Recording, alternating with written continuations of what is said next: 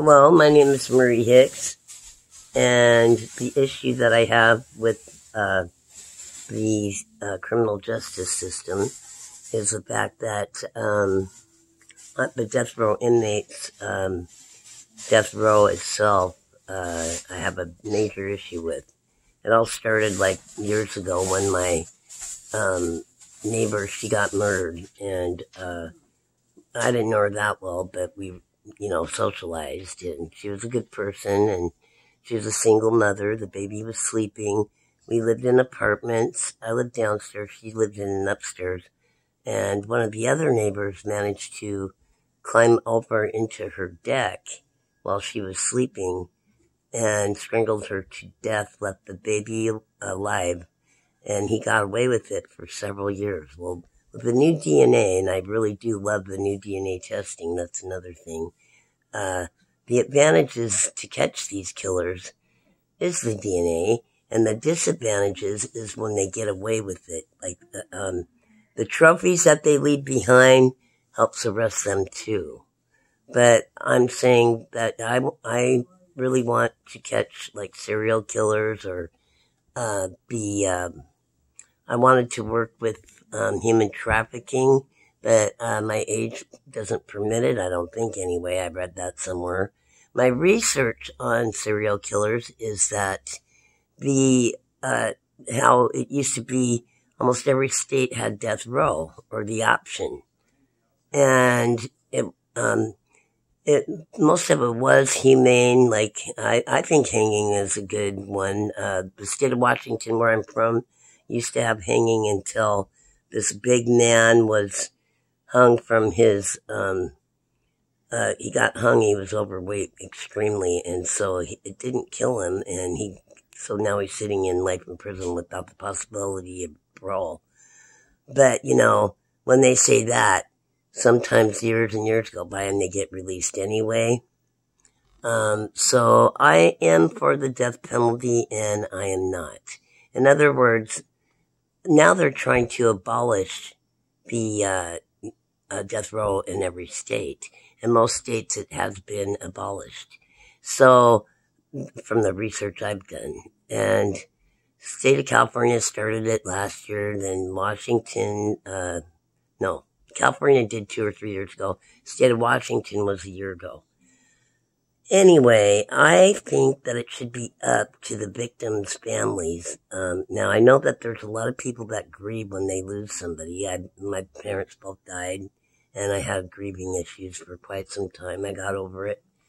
You never really get over it, but you live on because we're born to die, and we don't know when our time is up. And I've died like 4 times clinically due to illness, and I'm a survivor. God, it's not my time yet, and I got a purpose now, and it is to help capture serial killers or human traffickers. Anyway, and the terrorists also, they are, I don't want to leave the country though with the world the way it's getting now with overpopulation and racism, and it's just hate all over the place, negative energy, and it's going to get worse because of overpopulation. But this COVID thing is really just making everybody, scared, and with fear comes anger. And I've studied that, and I took psychology before criminal justice, and I know a lot about how to deal with these kind of issues. I also, the neighbor that got killed, this was a long time ago, but I was scared because I had my kids and they were little, and now they're adult children. But the guy that murdered her, he was a nice guy and he was our neighbor. And so I thought it was just someone at random followed her home because she worked at a bar and came home to her kids. She didn't drink or anything, and she was very celibate, and so was I. But, it was scary because I couldn't just get up and move, and we didn't know who the killer was, and so I locked my doors at night, and I've seen a lot of ugly things in this world, and boy, if my mom only knew. No, she knew that I've gone through a lot, though, but so did she after Dad died. But I've learned from experience that, you have to be aware, especially when you're out in the big world alone. And when you're single with little kids, it's scary for women, but protect yourself. I believe in protection. I believe in owning a gun and having, if someone is trying to break into your house, I would shoot them in the legs. And they say they're better off dead and drag their body more than halfway through the door. Sheriff once told me that. But I got slipped a Mickey one time at a bar, and the same bar that this woman went to. And I wondered if it was that guy, and because I had one drink and I went to the bathroom and I drank the rest of my drink. I went home and I couldn't even shut my door. It was all slow motion, and I was laying on my bed as I watched two men come in and just peel everything out of my apartment. It was scary. And then, of course, as soon as I got a little better, it was like I was paralyzed. So by the time the police came, I managed to dial 911, but they were already gone. I lost all my stuff. And that was a good warning sign to not go out to the pubs alone, and especially being a woman. And, it was just a highly dangerous situation. And even though the world is getting worse with hate crimes, and I live in a town that hate crimes are just, they're bad, but we have like different races here, but we have the Navy here and all kinds of stuff.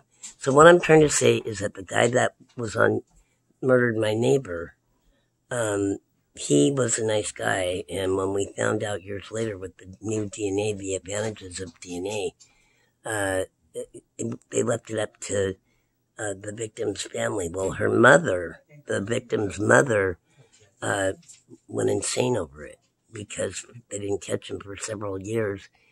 She had a breakdown and she'll never be the same. And I'm not saying for her to be the decider of his fate. I'm saying for the immediate family members. I think all immediate family members that did not have a breakdown, a major one, should be able to decide if the person gets death row or they get life without the possibility of parole. Now, there are some executions that are inhumane, and I am not for that, those types, but I believe in the firing squad. It's a quick, easy way to go.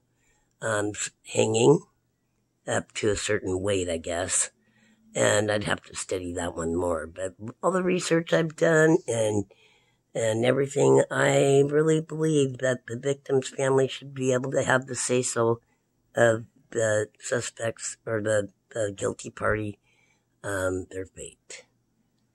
Okay, thank you. That was my issue. The disadvantages, I don't see any to that. So, thank you very much and have a great day.